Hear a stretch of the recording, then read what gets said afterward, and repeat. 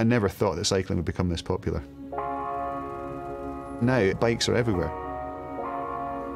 It has been incredible. Growing up in school, none of my mates cycled, and now most of them have got bikes. And it's all since 2008, since Team Sky and the Olympics.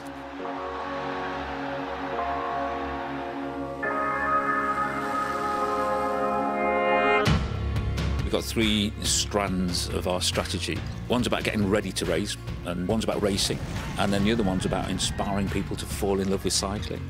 And that's massively important to us. Through Sky Ride and through Sky Support, the aim has been to try and encourage people to ride their bikes.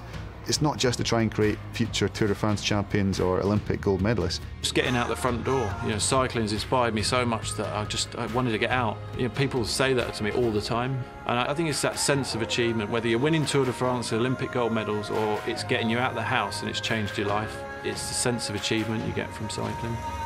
This is a Sky Ride, and basically what happens is they shut down huge chunks of the city so we can ride without fear of traffic, which is such a joy.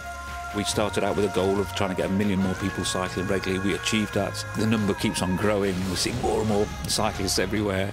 The partnership with Sky and British Cycling and the Sky Rides, it all comes together.